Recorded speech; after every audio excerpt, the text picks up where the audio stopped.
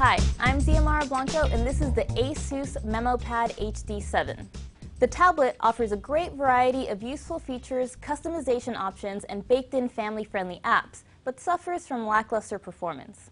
The 7-inch tablet ships with Android Jelly Bean 4.2.1, but Asus promises an over-the-air update for Android 4.2.2 by its early August release.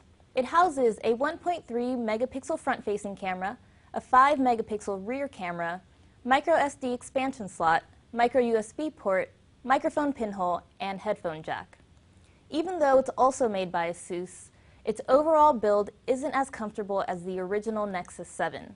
The back panel, which comes in a variety of colors, slightly protrudes in a way that digs into your palms when holding it with both hands. However, the Memo Pad HD7's 1280 by 800 pixel resolution screen is just as sharp as the first Nexus 7 and outperforms it when it comes to color reproduction. The tablet has a wide range of colors, which results in more nuanced details visible in images and videos. In addition, the tablet is preloaded with Asus Splendid, which allows you to calibrate the screen to your liking. Another included app that optimizes the user experience is Audio Wizard. The feature allows you to enhance specific types of audio, but only works when you're using the speakers. It's quite essential to getting the most out of your multimedia experience, and the most notable setting is the movie mode. It increases the volume of the speakers and lets you hear soundscape noises that would otherwise be too subtle to notice. The Audio Wizard is easily accessible from the floating menu, which is activated by pressing the button next to the back button on the Android navigation bar.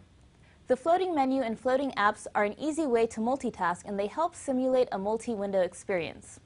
It's a small window that pops up directly above the navigation bar and consists of a variety of apps that can function on top of whatever is currently on the screen. Instead of closing an app to open the browser, change audio settings, or calculate an equation, you can easily use floating apps to perform those tasks without interrupting what you're doing, unless you're using Netflix. Most floating apps will stop Netflix from streaming video, although YouTube doesn't have this issue. The tablet also comes with a Power Saver app that goes above and beyond most baked-in battery-saving features to ensure that you squeeze the most out of a low battery. The downside to the Memo Pad HD7 is its sluggish performance. Navigating between apps frequently results in lag, switching orientations is slow, and the screen responsiveness is inconsistent. The Asus Memo Pad HD7 is chock full of features that optimize your multimedia experience, and its screen's wide range of color is impressive for a small tablet at a bargain price of $149.